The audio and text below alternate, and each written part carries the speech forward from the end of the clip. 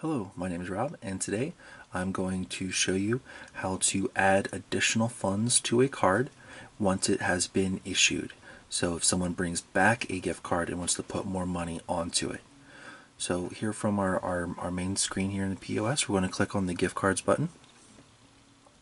And then since we're adding value, we're going to do exactly that. We're going to click the add value button. And we're going to put, we'll put $5 on our card.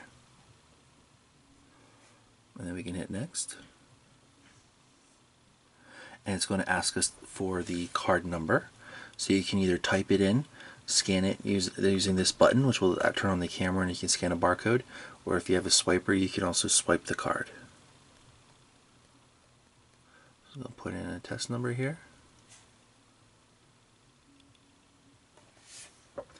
And as you can see, now that the amount and the card are up there in your card or on your queue and your ticket.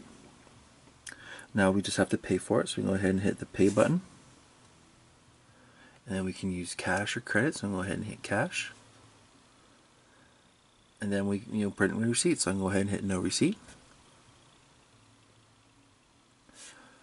And now we're back to our main screen.